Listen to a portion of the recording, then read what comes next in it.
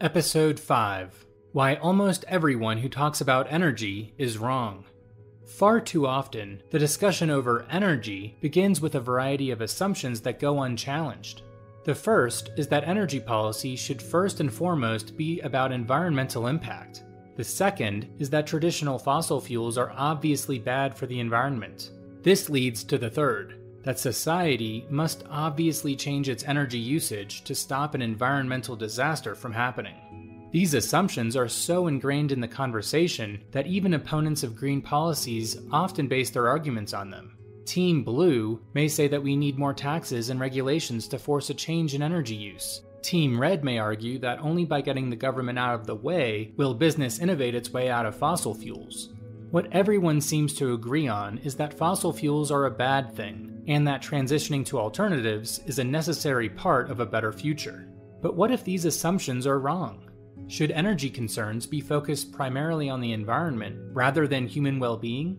As we've noted, the environmental impact of so-called green energy is greater than many believe. But even if this were not the case, would an energy source that is unable to support as many people as fossil fuels, but is less environmentally harmful, necessarily be better for society? Proponents of the energy revolution argue that environmental crises will prevent human thriving. They warn of violent weather and destroyed farmland. Yet this is not what we've seen. In fact, climate deaths have declined over time, despite the media's attempts at rebranding extreme weather events as modern phenomena. Farmland and food supplies have increased. Interestingly, many of the same individuals concerned about global warming and rising sea levels are continuing to buy houses and property on beautiful coasts. In fact, the actual findings of the institutions that push the hardest to change our energy consumption do not match the severity of their rhetoric. For example, government officials looking to promote alternative energy celebrate the work of Nobel Prize-winning economist William Nordhaus. While Nordhaus will often talk about the need for an energy revolution, his own work tells a different story. A 2018 United Nations report he assisted with outlined a variety of global policies, such as phasing out fossil fuels, needed to limit global warming to 1.5 degrees Celsius.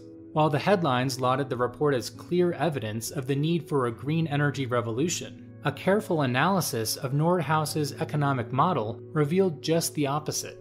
As economist Bob Murphy has noted, Nordhaus's own findings show that the economic costs of achieving the report's policy goals would be greater than the projected damage done by a higher rate of global warming. To recap, the UN's own analysis, conducted by a Nobel laureate specializing in the economics of climate change, shows that its policies would be more detrimental to the economic well-being of society than they would be beneficial to the environment.